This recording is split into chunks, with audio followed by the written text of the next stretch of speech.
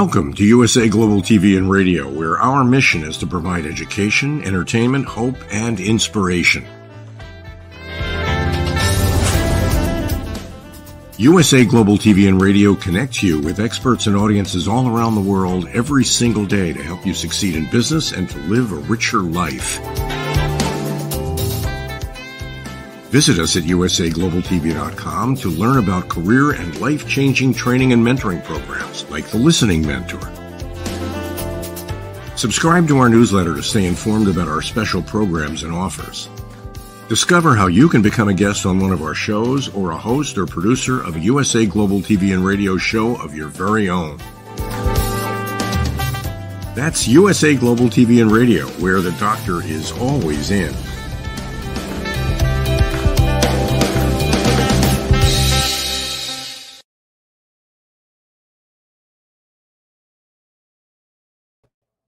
Hello and happy Friday, happy Saturday, wherever you are in the world. This is USA Global TV and Radio. We proudly provide world-class education, entertainment, hope, and inspiration. Hello to all of you who are watching or who are listening, whether it's on the live or the replay. We are super excited to have you here with us. I'm Dr. Jacalyn Kerbeck, and our show today is the power of etiquette and manners. And we're going to be discussing, I'm going to say, very delicate topic, because this is really something that sets people apart, or I should say sets people off. We're going to talk about political etiquette and manners, navigating respect and diplomacy.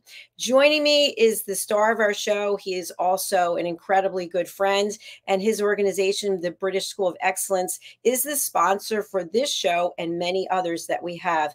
The star of our show is Mr. Philip SYKES. He is the founder and principal of the British School of Excellence. He is also one of the main participants in the Royally Rich Lifestyle Show. We're thrilled to have him, and we welcome him to our program now. Hello, Philip. Hello, Dr. Jacalyn. It's Friday. Can you believe it? It's so, I don't know where this week has gone. I really don't. It's just shot past, and ready to take on this very sensitive subject, as you mentioned, political etiquette and manners. Do the leaders out there have them? It's a very good question, Philip. It's interesting, even on social media, you know, for your business and for my business, we are on social media all the time. And I just cannot believe some of the things that I read people posting. So no judgment, but I find myself just unfollowing someone, unfriending someone, because I don't want to hear all that negativity. I think everyone's entitled to their opinion, but you don't have to share it all the time and make yourself the center of the conversation. But you're the expert when it comes to etiquette and manners. Let's have you share with our audience, especially people joining us for the first time, what is it that you teach there at the British School of Excellence? Our organization, thank you for asking, Dr. Jacalyn, really does focus on building confidence and changing people's lives through the power of etiquette, manners, emotional intelligence, understanding that this is a journey, it's a lifestyle choice. And when you embrace this, it changes your life, it changes the lives around you, and it opens the most incredible doors for you in not just business, but in your personal and your social world. It is an organization that is absolutely passionate about giving you those quintessential tools that have almost been forgotten about, or have not been taught, or have not been introduced, should I say. And it boils down to taking on board these amazing tools and the skill set that we deliver, and we share it with you. We give you the journey, the route, on how to implement this into your life, and how it, as I said earlier, changes your world and your life. And we work with children as young as 6 with our Etiquette program. We've got mindset and motivation, mindset and financial sort of introduction for teenagers, as well as mindset and motivation. And then we go into the polished professional. We've got train the trainer. We have EQ programs. We focus also in the space of high performance deliverance and coaching. And as an organization, we have the privilege of working with some incredible brands around the world on customer service, customer excellence, and how do we build that incredible rapport with your clients, who then eventually should become a guest to you. Thank you, Philip. And of course, your organization has worked with some of the biggest corporation names in the world. So that really says something. And for individuals who take your course, Train the Trainer, they are more than welcome to come to our platform here and share their story with us. So it's a wonderful collaboration that we have going here. I'd like to start talking about our topic, which is political etiquette. So as you know, we have a presidential election coming up very soon in November. You've had some elections there as well, very important when you were in the UK. And people tend to really get heated one way or another, not just about the candidate, but about the various issues that are being discussed. And sometimes it can break up friendships, it can break up families. Is there a way to mitigate this or to avoid it completely? I don't know about a way of mitigating it. However, I do believe that through the right sort of questioning and probing little bits of questioning, when you're connecting with, be it a close friend or people you've sort of met at the school gate, so to speak, and you're not quite sure of their political standing or beliefs, is to ask some delicate questions and wait for the answer. You know, the art of listening is very, very important, and not to jump to conclusions. And I think approach this with a very much an open mindset, because we're all entitled to our views and our beliefs and whatever we sort of are led to believe via the political parties involved. That's up to us how we digest that material. And then we have a choice to, as I mentioned, to choose which direction or who we want to vote for. Now, I can share my sort of overviews with you, Dr. Jacalyn, or with a friend, but not necessarily with hardcore shoving it in your face and saying it's the only way, my values and my principles are the only things that count and stand. I've got to be able to open my radar and my antennae and really try and understand your input and why you might be voting for a different party. And this is crucial. I think this is not just for politics. This is for whatever you may be discussing in life, and especially sensitive topics. Yes, especially the sensitive topics. And something that I'd like to share with you, and I'd like to have you weigh in on this, is that for myself, I don't let people know which party I'm going to vote for or which party I have voted for. I just listen with an open mind and I hear what people have to say, and I'll ask questions just like what you are sharing. And so I'll never give someone a direct answer because it's really none of their business, and I don't want to ostracize someone one way or another. So to me, it is a personal decision that we make. And I am very open to hearing people from both sides or even independent to come forward and share what it is they think, because I'm very curious about learning. And at the same time, I don't feel that I need to put how I feel out there to them. I love that approach. And I think it's a very sensible and very thoughtful approach. I really do. That is using your antennae. That is you really understanding that situational awareness, the self-awareness, and understanding who am I engaging with? Are they the type of person that could become confrontational? Are they the sort of person that could take umbrage? Are they the person that could write you off their Christmas card list?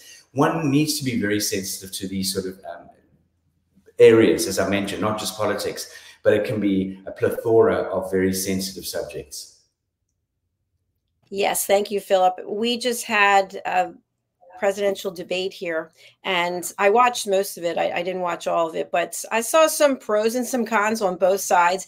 And afterwards, you know, the next day, people were calling me and telling me what they thought, and sometimes people getting really heated and yelling. And what are you? And I didn't even engage. I said, you know what? I have no comment. What do you mean you have no comment? It's your obligation as a citizen. I said, okay, I don't need you getting on your post and your soapbox and lecturing me. It's okay. I will make a decision, and it's my decision to make, but I don't want to engage in this conversation any further. And then there was nothing more for them to say because I basically just shut them down, and then they wanted to get off the phone, which was fine. I love that approach again. I think it's great. Shut people down, but do it in a really nice manner. You don't need to be aggressive about it, but you will, Dr. Jacalyn, as we always will have in life, people will probe you. Oh, come on, Dr. Jacalyn, you must have someone that you favor. Philip, I don't really want to talk about it right now. It's none of your business. And actually, I keep certain things to myself. Oh, please, Dr. Jacalyn. That's when you just change your tonality and say, Philip, I have said before, I value our friendship. let's not go down this journey. Let's change the subject, or just automatically change the subject, shift the gear into a completely different area and bring some humor to it, bring some fun to it, bring some lighter conversation into play. Definitely. And I think that it's part of a larger conversation that you and I have talked about many times, which is setting boundaries and asking permission. So often, especially in the work that I'm doing, I'm sure the work you're doing as well, I have people telling me what to do all the time. You should be doing this, or you should be doing that.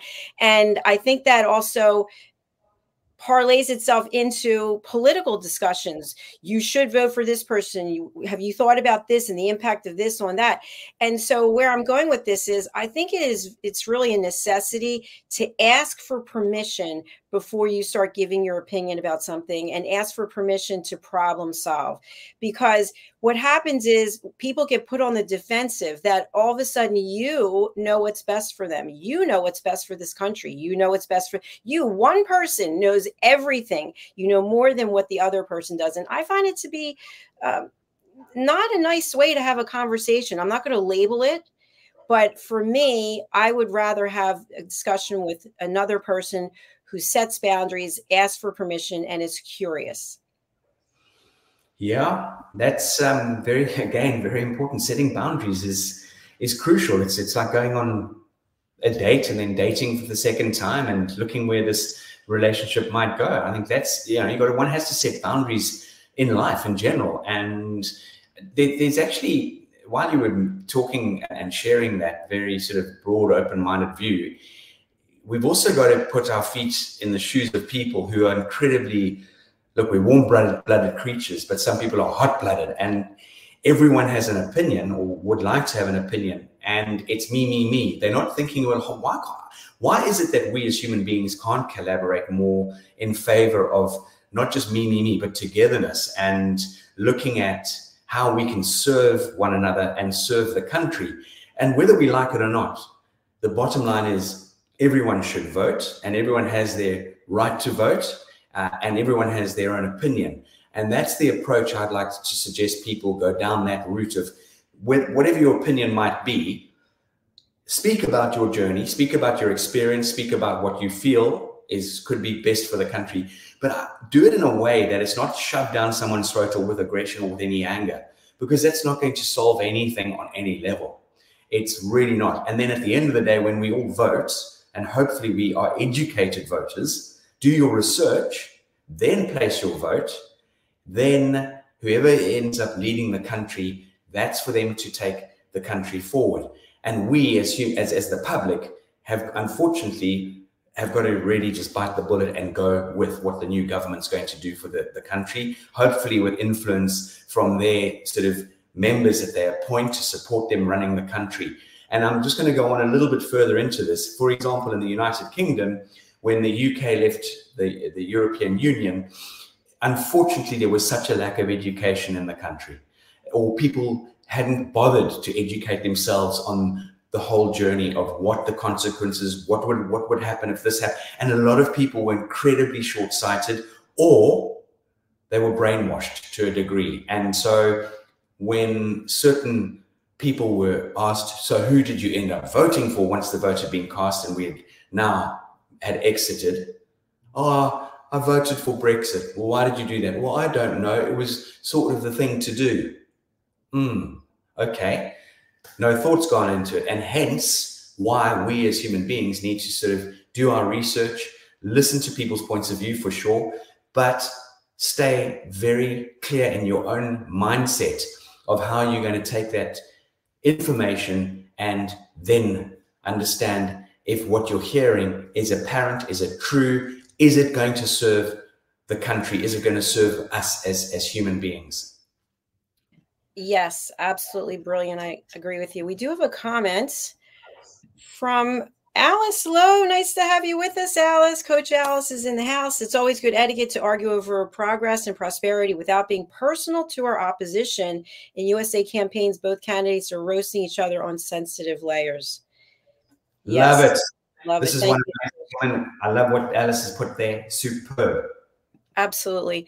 And to Alice's point, something I want to share is that whether it's a debate or whether it's campaigning, if we stay on topic about the issues as opposed to he's a loser, she's a loser, he's a liar, I don't want to hear any of that, honestly. I want to hear, what is it that you stand for? If you're in office, what will you do? What will you do that's different than what's been done? Not the name calling. And I think, again, this goes back to setting boundaries.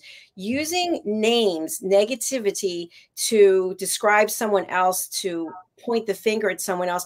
Again, you have those three fingers pointing back at you. That when you're labeling someone, you're calling someone stupid or you're judging them, what is that really saying about you?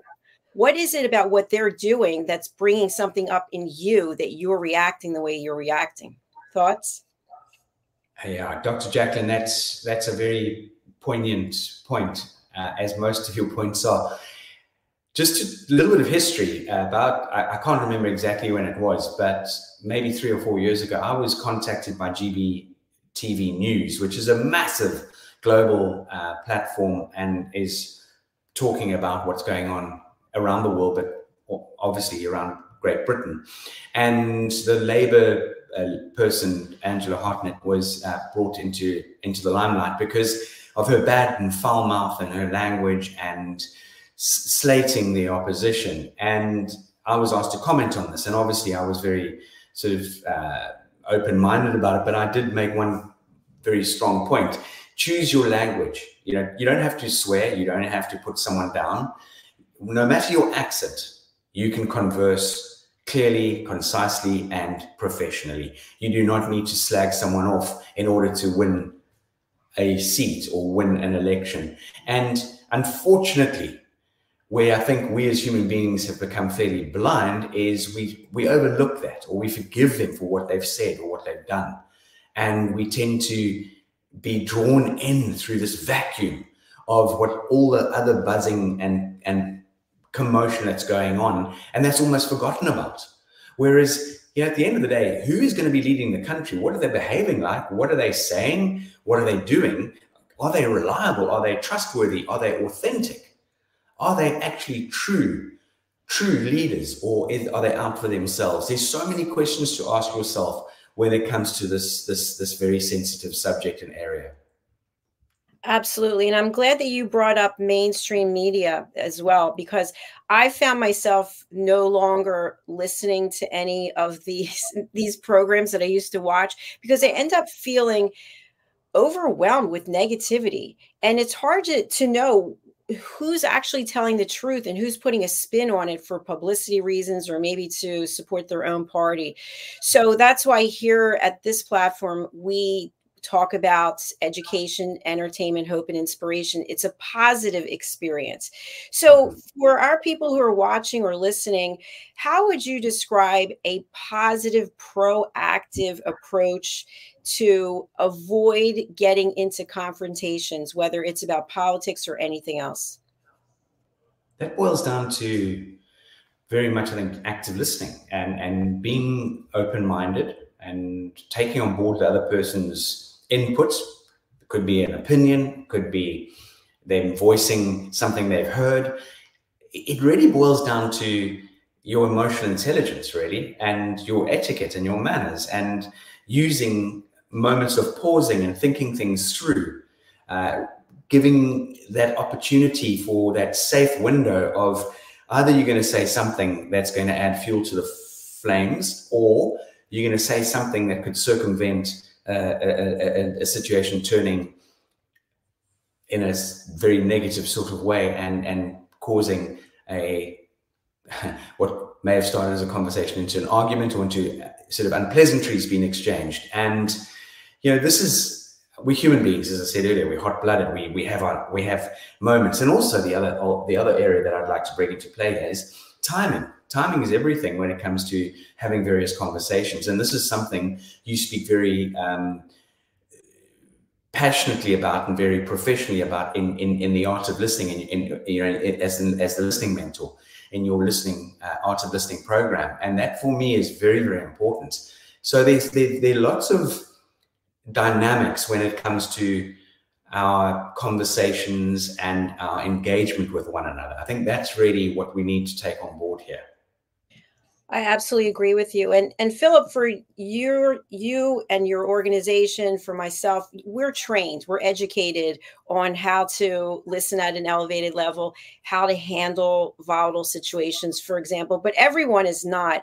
So what I would just like to share also is when you are having a conversation with someone and you're listening to what they're saying and you feel these emotions start bubbling up inside of you, possibly take a deep breath and clear your mind and just focus on what the other person is saying, not that you can take how you're feeling and then express it in some other way, because the person you're having a conversation with, they have something to share and they want to share it with you. You may or may not agree with what they have to say, but as someone in the role of the listener, that's your job. Your job is to listen. It's not to debate. If you're a debater, if you're a professional debater, if you're a trial attorney, for example, and that's what you're used to in that environment, that's what you're supposed to be doing then. That's part of your job. But as a human, I feel our job, our role is to be there for one another and to listen to what the other person has to say.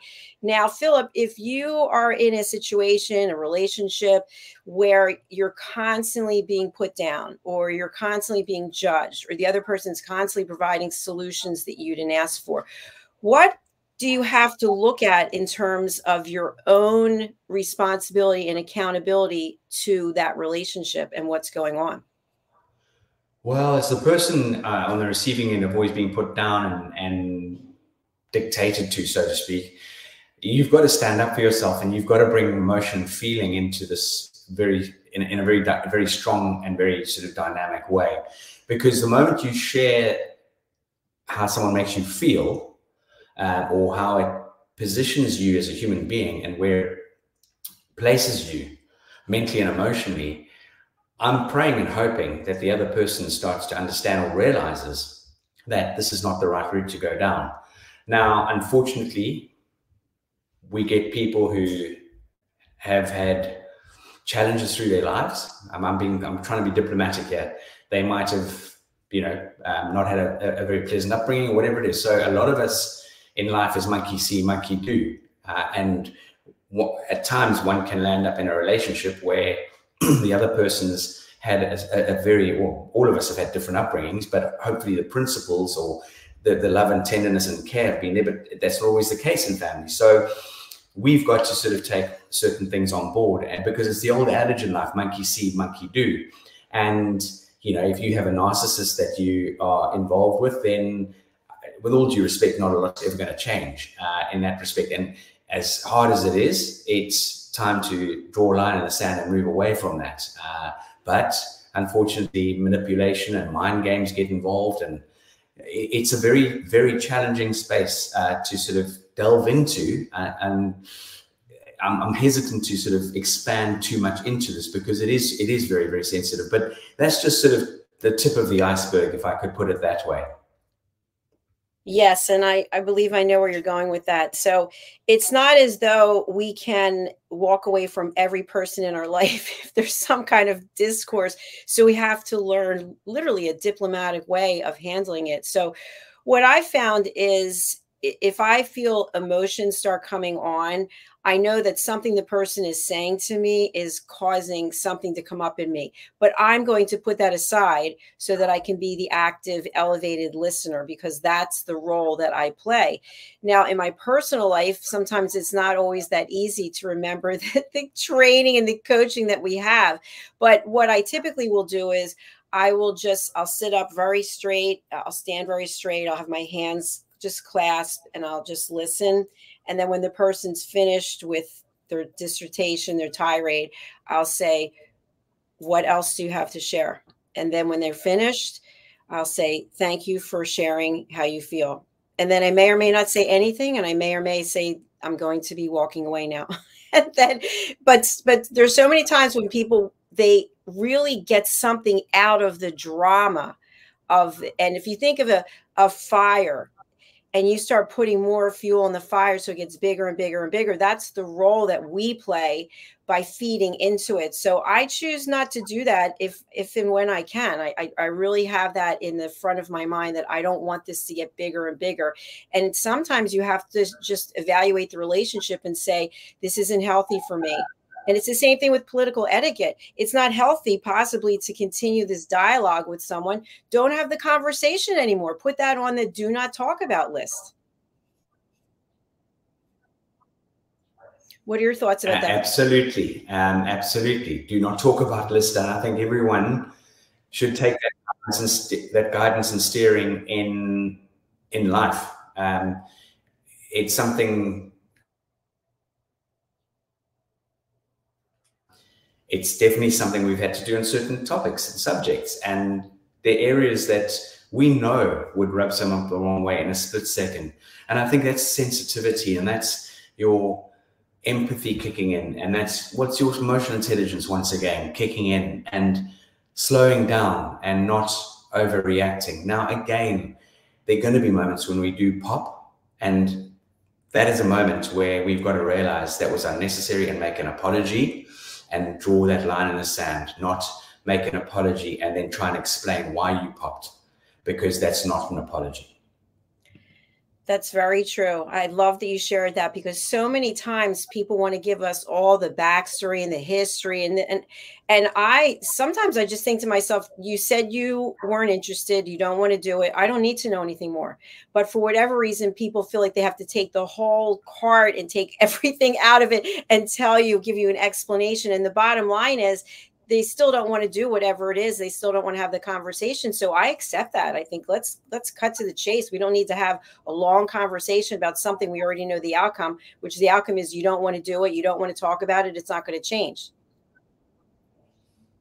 Absolutely, Dr. Jacalyn. It's always going to be a situation where we do sometimes over egg things, or say something we shouldn't have said. And I think hopefully this is maturity kicking in and education kicking in, and taking various professional development programs and courses during one's life. If I could give my 20-year-old self, 18-year-old self, 21-year-old self some guidance and steering, is to really understand the art of connecting and communicating with one another and take it to a deep level, and therefore focus heavily on emotional intelligence, because this will serve anybody out there throughout their lives. And I just wish people would understand the power and the importance of etiquette, manners, and emotional intelligence. I can't tell you how fundamental a platform it is, how fundamental a deep-rooted investment it is, and a deep-rooted foundation. It will go and take you to the most incredible places in the world. It'll open doors for you in organizations and friendships, in connecting with people. It is dynamic. It really and truly is. Thank you so much for sharing that. You know, at this platform, USA Global TV and Radio, we have a requirement. When I say we, I have a requirement that I've instilled, which is anyone who wants to become a TV show host or a panelist, a talking head, they have to take my course, The Power of Elevated Listening. And I feel very strongly about that. And the reason I bring it up is, if someone says to me, you know what, I'm not interested in taking the course. It's a 2-hour course for $39. So you can take it and stop and start it. So to me, what that says is this person is not coachable. This person is not open. And many times I'll hear, well, I did this already and I accomplished that already. And I think to myself, that's not the point. The point is we can all do more. We can all be open to learning. And so when someone says I'm not interested, then this is not the place for them. And so that's just a boundary I've set for this platform. Point being that we are entitled to set boundaries. And that doesn't mean that everyone has to like them. That doesn't mean everyone is going to be a good fit for us personally or professionally. What is it you do there at the British School of Excellence in terms of setting boundaries, maybe for your clientele, or maybe for your alumni, or maybe just for your courses in general?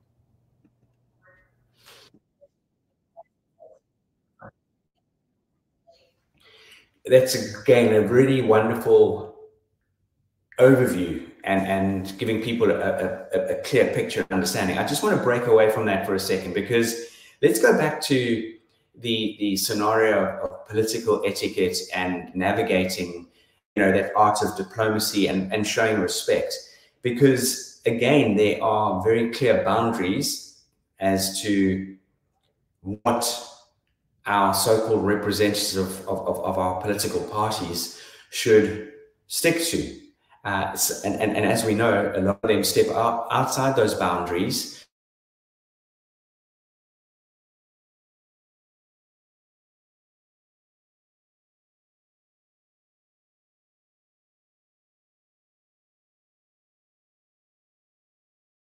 We seem to have lost Philip for the moment. He seems to be frozen. Let's take him off until he comes back. So this happens with live broadcasts.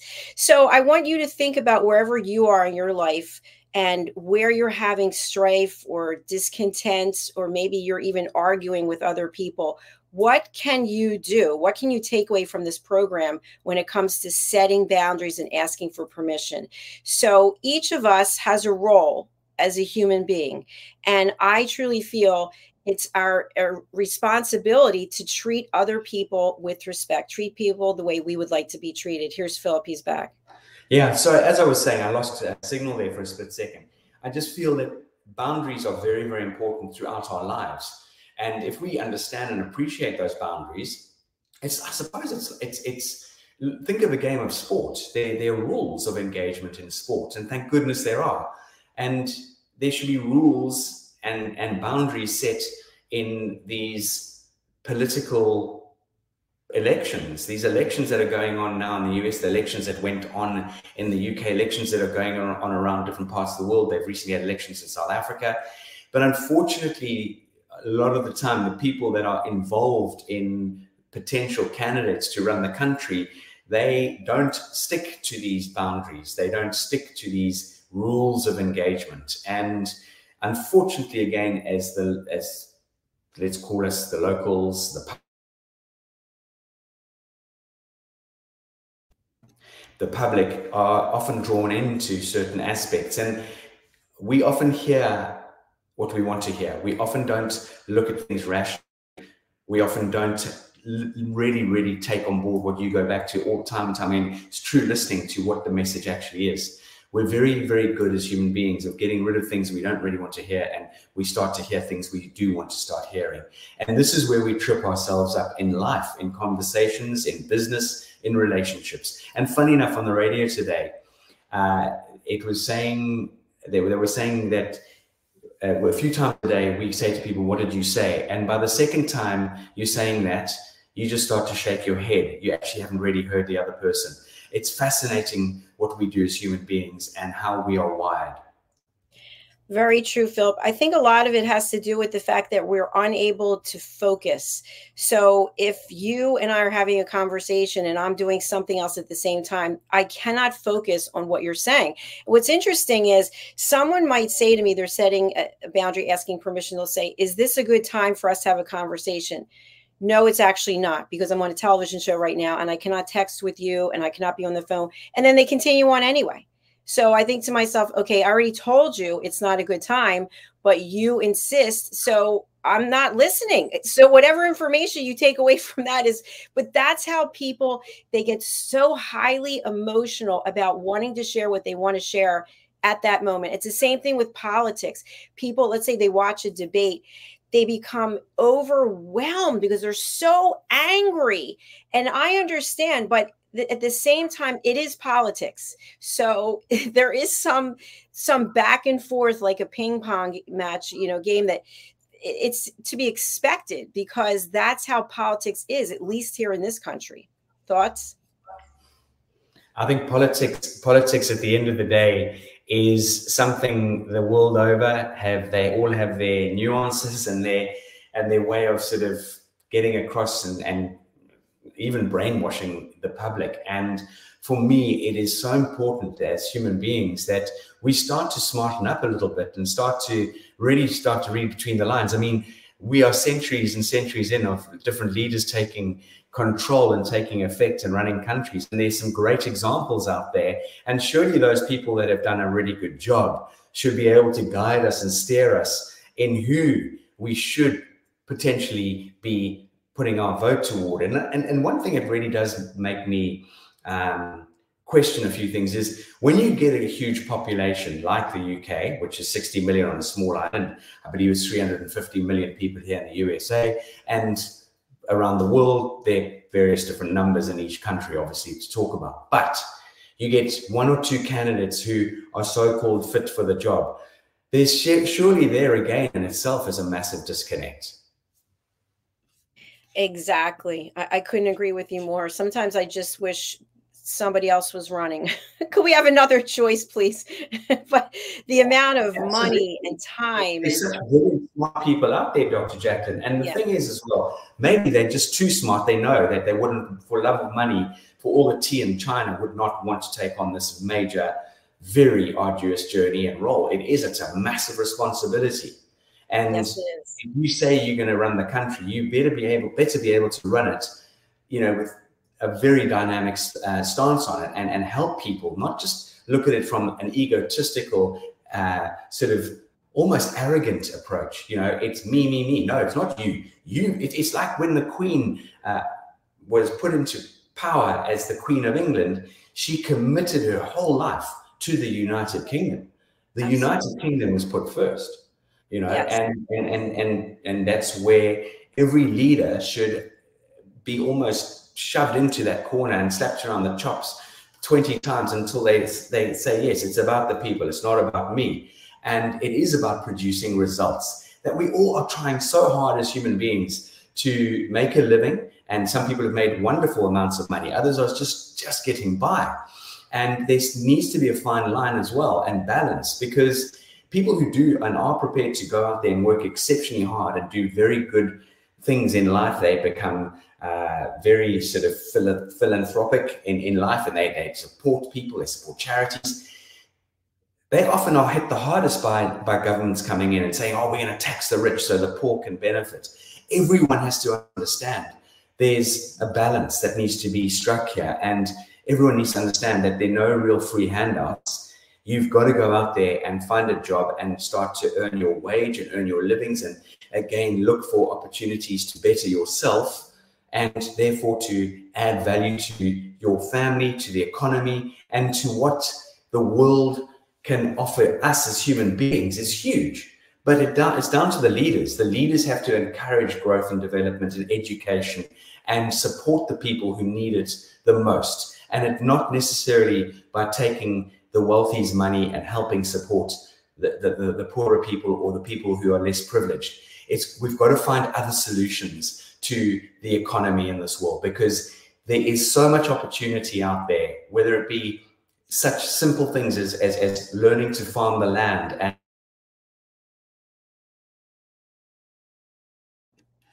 use your artistical talents or whatever it might be. There are so many wonderful people out there that have huge talents that can contribute. It just needs to be realized by the right people. Very well said, Philip. Thank you so much. I can't believe our show is already over. 40 minutes has flown by. I would love for you to share a little bit about your organization, how people can get in touch. And of course, we're going to run phenomenal sponsorship that we have. So tell us how people can reach out and who would you like to contact you? Certainly. The British School of Excellence is a global operation organization, and we are excited to share with you our website, which is www.thebritishschoolofexcellence.com. Reach out to us via hello@thebritishschoolofexcellence.com, and we love engaging in conversation. We really and truly do. We've got an amazing team behind us who are there to answer the phone, answer emails, answer your WhatsApp, answer your instant messages. We love engaging and connecting with people from all walks of life, all backgrounds.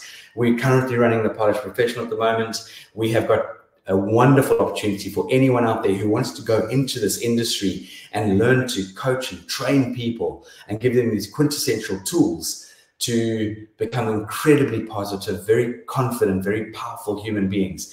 That is our Train the Trainer, starting live in London on the 11th of It's November, so it's 6-8 weeks away. Can you believe it? And that is also possible to do it virtually, as you can come in on camera. We've got all the technology for you to join in there. And then we've got various other programs for teenagers: mindset and confidence, mindset and resilience, mindset and money, and so forth. Take some time, look at the website. We've got a fantastic YouTube channel with some educational videos on there. You'll get the gist of what we're all about and how passionate we are about making a change to this world now and for the future.